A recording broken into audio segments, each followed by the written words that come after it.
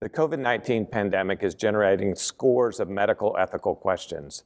Top of mind now, when a vaccine is approved, who gets it first? Today we turn to Dr. Michael Gusmano, a professor in the Rutgers School of Public Health, to address these ethical challenges. Dr. Gusmano, let's begin with the basics. What is a bioethicist, and how has your work and the work of the Hastings Center contributed to the public health crisis during the pandemic? We try to look at sort of ethical questions that are raised by medical care and bioethical technologies. And it really comes down to asking questions about what should we be doing and what kind of a society do we want to create. My colleague Nancy Berlinger, for example, took the lead, pulling together a lot of experts thinking about how hospitals should think about planning and setting priorities during the pandemic. My colleague Karen Mashke has written about issues with regard to the COVID-19 vaccine. And I, as I usually do, have spent a lot of time thinking about social justice issues and how they have played out. With a vaccine on the horizon now, I'm sure you're thinking a lot about who should get it and what order people should receive it.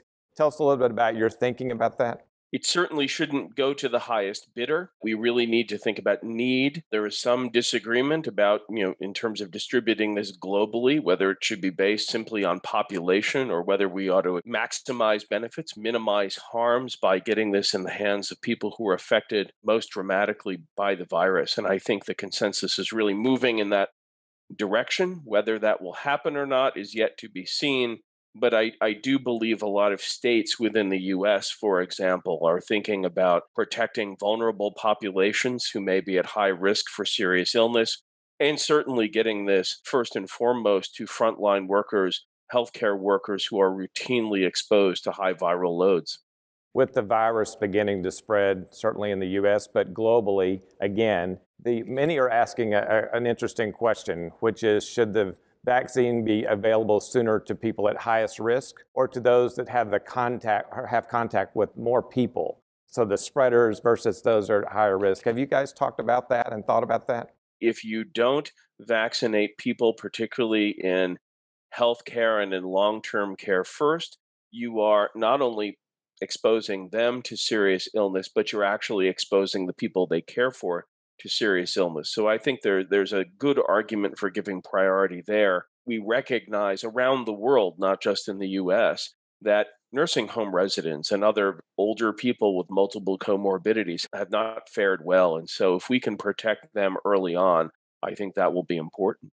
There are varying estimates about the number of people that will actually take the vaccine, allow themselves to be vaccinated. Can a country require someone to be vaccinated? I think the answer to whether they can is probably yes, although the enforcement mechanism would be difficult. Whether they should or not, I would tend to think no. We already have a really powerful anti-vaccine movement around the world. You can make a good case that what we need to do is make sure to build up trust. And we need sure to make certain that the process of developing this vaccine, even though it's happening in record speed, is transparent and people can feel confident that the vaccine that is approved and ultimately distributed is both safe and effective.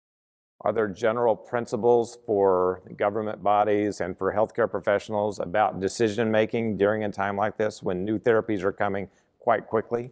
I think the transparency is the key here, and also to explain to people why we are moving forward with things, but also why we may be holding back. The inclination is going to be to move very quickly, as we did, for example, with hydroxychloroquine and convalescent blood plasma, with the use of emergency use authorizations for those. The difficulty with those kinds of decisions, obviously, is that it eliminates a lot of understanding and a lot of data that we can use to figure out whether those things actually are working. So I think it's a big obligation on the part of medical professionals and people like me who work in public health and bioethics to educate people about why we're making the decisions we make.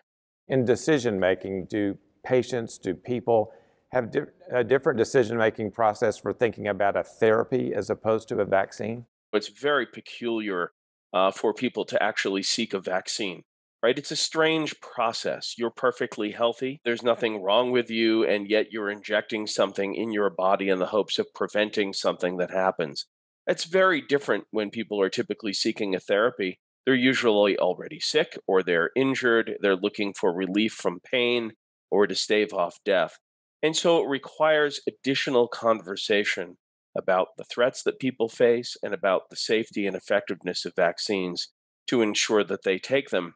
A lot of research shows that when a medical professional, a doctor or a nurse, recommends vaccination, patients are much more likely to take it up. That inherent trust that medical professionals have with their patients can go a long way.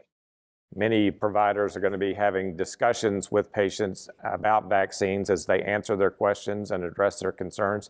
Do you have advice for frontline healthcare workers on how to have those discussions and information that two people should be exchanging?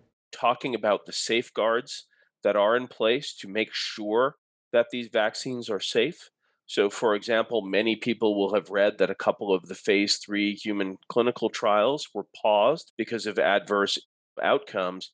But in fact, that's not a problem.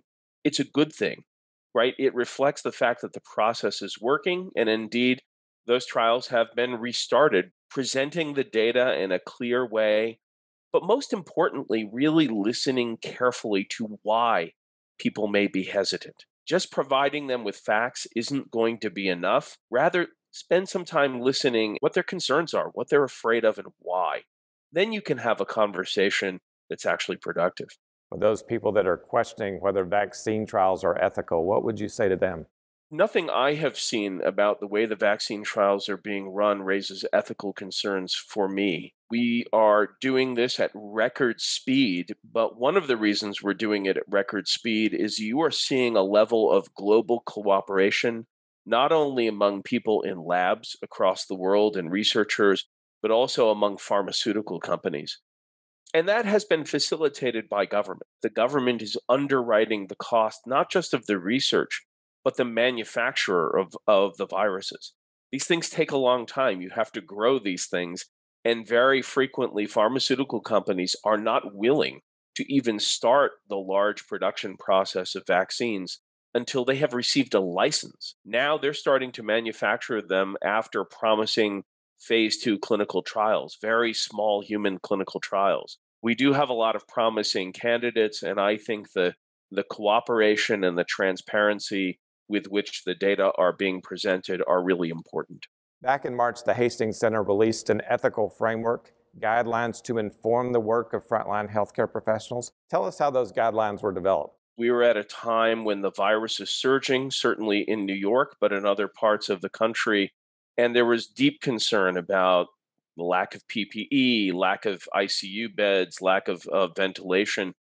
And so they recognized that a lot of healthcare professionals were faced with extraordinarily difficult decisions about allocating scarce resources. The document's complicated, it goes into a lot of detail, but one of the most important things that it expresses what might be considered the ethics of planning.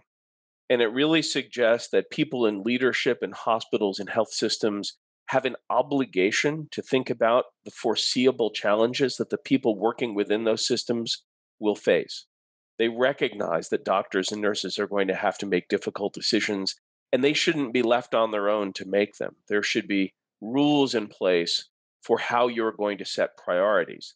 The document didn't specify what those priorities ought to be, but it recognized from a procedural point of view that health systems need to have them. And it also recognized that this entire pandemic is causing a lot of moral distress and deep anxiety among medical professionals. And attending to the needs of those people is extraordinarily important. For your team, when did COVID-19 actually hit your radar, and when did you begin your work on it? We began having conversations about it fairly early on because of my World Cities project, which looks at cities all around the world. And in fact, at the very start of the World Cities project back in 2001, we began talking about cities as important places to study, in part because of the transmission of infectious disease. So, in many ways, what's happened here is a realization of some of our longstanding concerns. Schools of public health have been a very valuable resource throughout the pandemic. Tell us a little bit about how your work has changed at Rutgers during the pandemic from what you were doing before. My colleagues within RBHS, the Rutgers Biomedical Health Sciences side of campus, helped to develop one of the first saliva tests. We've also been deeply involved in training contact tracers. I'm really proud of the school for the role that it's played doing that. And I think the pandemic has exposed many of the kinds of injustices and inequalities within the health and healthcare systems that I've been studying for years. My team has tried to use some of our ability to look at data from across the world to evaluate the responses to the pandemic and to try to learn lessons about how we can do better. Thank you again, Dr. Gusmano, for joining us and for giving us all this great advice as we move through the pandemic and hopefully look forward to a successful deployment of a vaccine. Thank you, Dr. Warner. Until next week, stay safe and stay healthy.